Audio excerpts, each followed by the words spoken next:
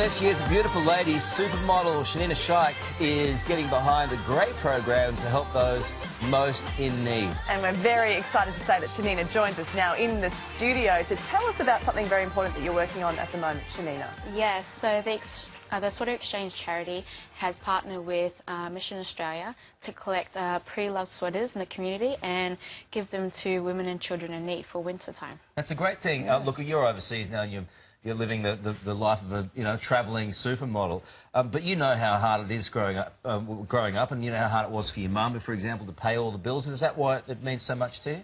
I think it's just important to give back, and also we are very privileged to have such great necessities, just simple as a sweater, and so to be able to give back, it makes me feel really good inside as well. How do people do it, and what sort of sweaters? Does it need to be a certain standard? Because I've got a couple of dad sweaters that have got like holes. I'm not sure in them. anyone wants them. Oh. No. Yeah. Do you know what I mean? Yeah, well, the motto is actually taking the sweater off your back, pretty much. So anything that you use, wear, take it off and then give it to Benjo and Matilda, actually the founders for this charity. And so what you can do, you can register online and send in your sweaters, or actually go to the store here in Sydney and then give them away. All right, so people around Australia can go online. benjoandmatilda.com.au. And just send your sweaters. It's a great idea.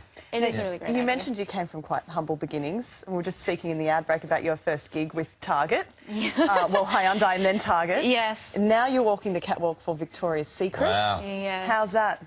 It's a huge dream come true. It's very different from being so young and working in Kmart and Target and then going to New York City. And then I've always wanted to work with Victoria's Secret, so for such a great brand to take me on. It's a lot of fun, the show, as well, as you can see on television. Yeah, going past Rihanna.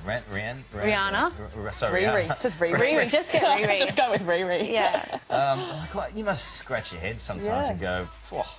Yeah. Or is it just a matter? Has it been a slow process and a slow build, and therefore you don't really get a chance to look back that often? Well, this is a dream of mine. It comes little by little, so I'm very grateful for everything that comes towards it, like working for Victoria's Secret. But I'm actually just having a lot of fun with it. You know, being young, travel the world, and meet great people in the fashion industry as well. How heavy is that lingerie? Because it's heavily embellished. It is very heavily embellished.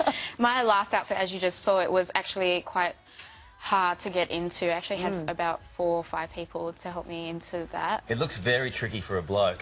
You know, blokes struggle with the most basic of lingerie, don't you? It's special occasion lingerie. But it's very little, as you can see as well. There's not very much to wear in a lingerie show. No.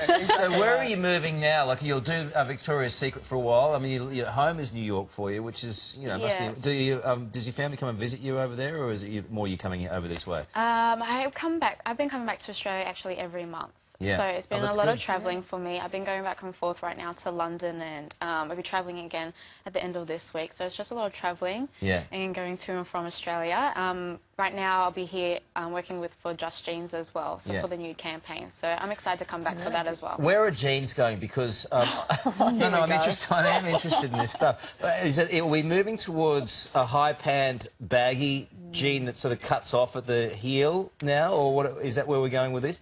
I really feel, Just Jeans, for example, I really feel like they really taken on the skinny jean. Yeah. Skinny jean's always really quite popular. I've just seen a bit of baggy, rolled-up jean lately. It's like a boyfriend jean. It is, yeah, boyfriend jean. The boyfriend jean's very... I love a boyfriend jean right now because it's really casual. You can kind of like go, like wear it with a great pair of heels. Yeah. So it's like a day to night kind of thing. So you wear that during the day, but not necessarily at night. Depends on how you feel. With a great pair of heels, I think it's great. And what about, do you have a boyfriend, Jean? No. I have a boyfriend, Jean, yes. You don't have to answer. But I don't have the first part. I'm single right now. Hey, your mum inspired you to get into this sweater exchange. What's the best advice she's given you and that you've carried with you? I think just to always be grateful for what you have, and then, just remember where you come from and always remember to give back as well. Well, you seem very sweet. You've been on the show a couple of times. This cause is fantastic, the sweater exchange for the homeless. The details are on our website. But listen, thanks so much for stopping by. Thank you for having me again. Lovely to meet you. Enjoy. Thanks for being here. Lovely lady.